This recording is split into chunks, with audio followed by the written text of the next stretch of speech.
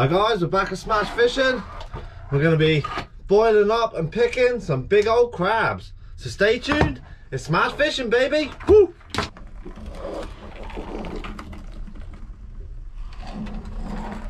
What I've got here, guys, got a big pot full of very salted water. All we've got is it on the ring burner, and this is how we're going to boil them up. Ready for eating, baby. Nice.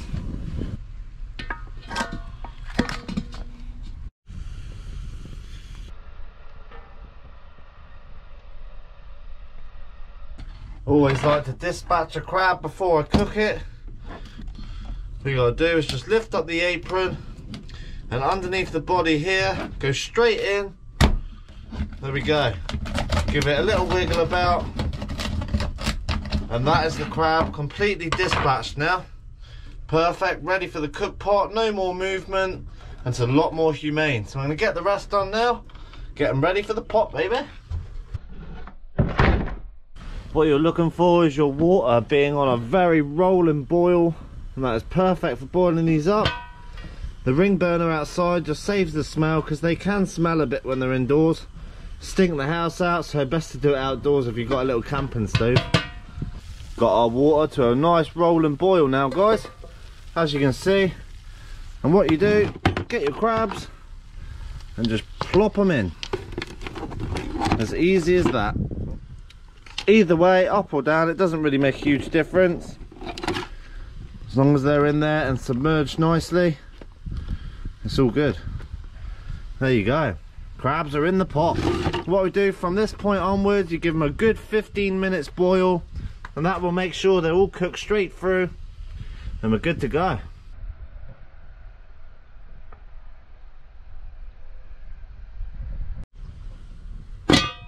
Just got my little station set up, and all I've got here is a big dish and a spoon that you can take the crabs out of the boiling water and let them rest to cool down, and a nice bowl for my meat. And all I use to pick the crab is a chopstick and just a standard dinner knife.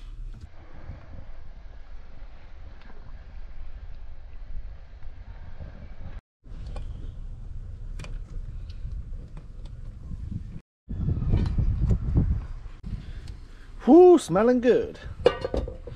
There you go, guys, that's the crabs all boiled up now. That lovely job. Wait for the steam to go down a little bit, and there you go. Check that crab out. That looks absolutely amazing. So what I'm going to do is just get the others out now. We'll let these cool down and we'll start picking it.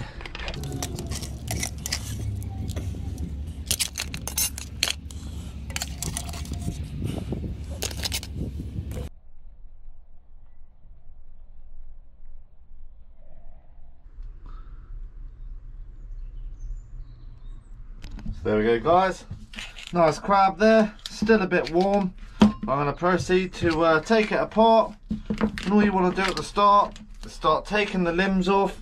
You've got the legs, if you bend them backwards, sometimes you can get the knuckles out, just like that, see? Just makes life a little bit easier. Same with the claws. There we go, see the delicious meat hanging off that.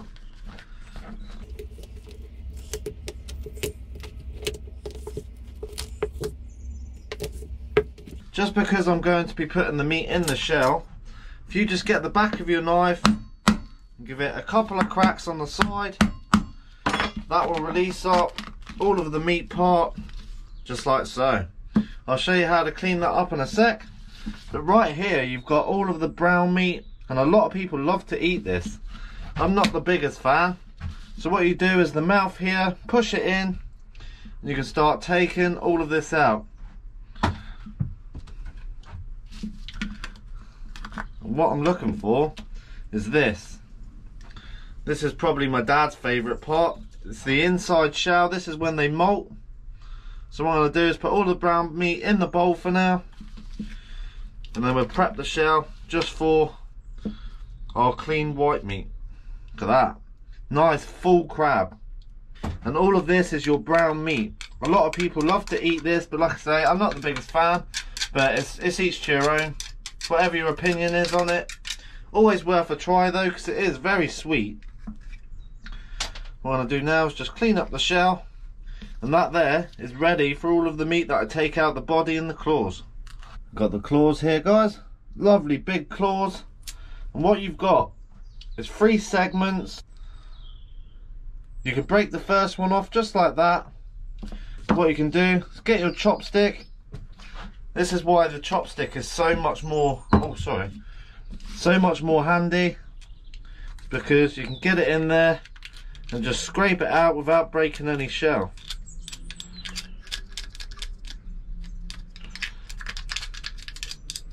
There you go. Not forgetting the meat that you pull off when you pull the knuckle out.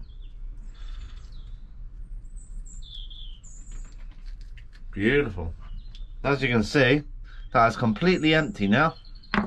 Onto the next part. There's a little bulge on the side of the claw there, because it is really hard to break this middle section off.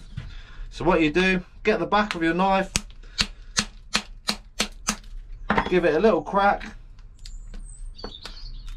Beautiful. And there you go. So you've broken that little nobule off, and then all of that will come straight out. And once again, get the chopstick in it. And there's a lot of meat in these. Delicious. Always find it very hard not to eat the crab when I'm doing stuff like this. And I've got a bucket underneath me that I'm throwing all the discarded shell in. And for your big claw, all you need to do is get the back of your knife again, one swift whack, just like so, one the other side, and that will start releasing up the meat, just like that. What you can do is break off the other part of the shell here, and this will just wiggle out, just like that. And what you need to do is just break the meat off, put it into your shell or bowl or whatever you're using to keep your meat. And there you go. You got the feather inside. You want to get that out. You can see we're starting to get a fair old bit of meat in there now. And for the legs, you've got the bigger segments here. You can just pull them apart. And I like to use just a pair of pliers, because you can control how hard you're pushing on it. So you don't want to just splatter the whole crab. There you go. Then you just start working it out. Get your chopstick in there, and that's it. Beautiful. It's one of the bigger ones.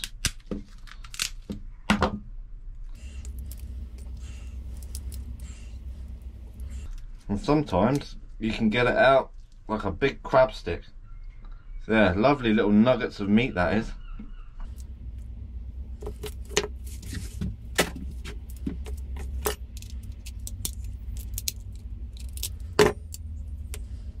This one came out perfect. See, what you don't want to do is use these too hard. Just slow pressure and you'll feel it crack, and then that's enough. And go once again with the claw, take the bottom joint off. You can get good old chopstick in there and pull out all of that delicious meat.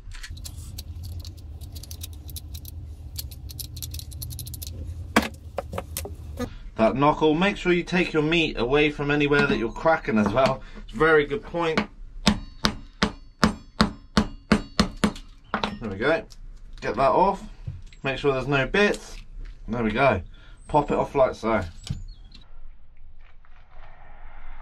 Get all of that. Look at that chunk there. Oh, can't tell you how much I want to eat that right now. Got our big claw. One swift whack. And one on the other side.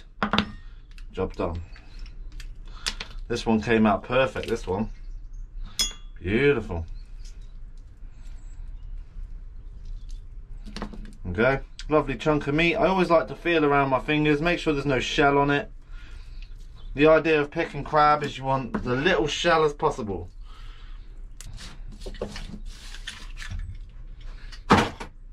That's the legs done now. You can see we're starting to build up a really big amount of meat in this one crab. So that's why it's always worth getting the heaviest crab you can. And what you got here is the dead man's fingers on the side. These are essentially the gills of the crab. You want to discard these. There we go. Any bits on the side, just get them off. Got the mouth in the front here. You pull that down, that will just fall off.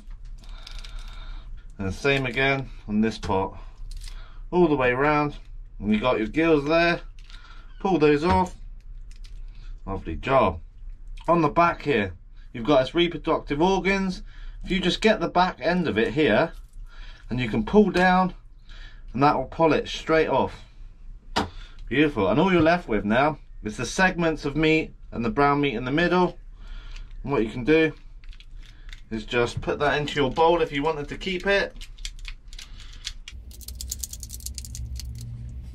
There we go. What I'm going to do now is just cut down, get your bread knife, cut straight down, so like that, and you can crack it open, and there's your meat. Got plenty of meat in these things.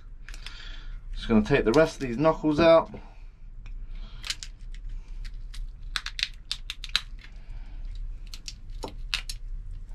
Beautiful.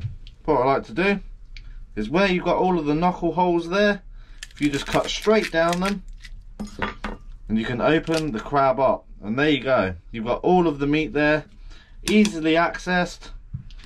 And that, and just get the chopstick and just start scraping it in slowly.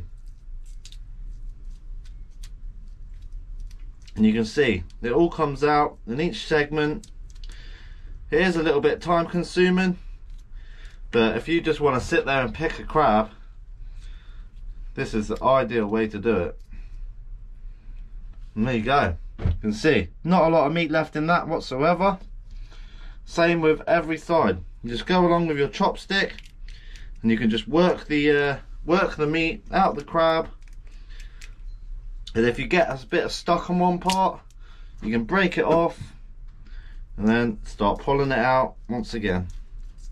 You can see the meat inside the body is very white, and I've just dropped half of it. It's very white compared to the claws. It's very, very sweet as well. Good thing about a chopstick, it's just wide enough to get through all the little holes. Makes your life a lot easier than trying to dig it out with a knife. Don't want to miss that meat. And these aren't particularly huge crabs either. They're a decent size, but they're definitely not monsters. Look at that, we've filled the shell up already. We've got a little bit of body to go. And we are laughing.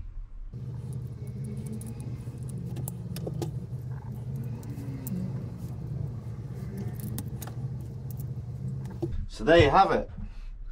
That's all the white meat of the crab, and that's all the brown meat. As you can see, absolutely delicious, and you get a lot of meat out of this. What me and my dad used to do is put a bit of pepper, salt, and then sprinkle some vinegar on it and put it in a sandwich. That is absolutely amazing with brown crab. But you can see the sort of yield you get out of them, and that is absolutely delicious.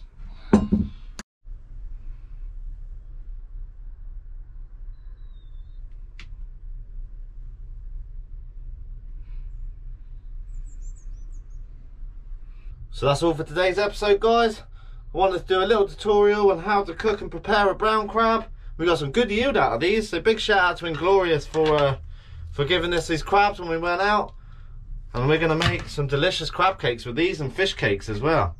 So stay tuned for the next episode. If you want some merch, the link's in the description. If you like the video, make sure to hit the like button and subscribe. It's Smash Fishing, baby! Woo!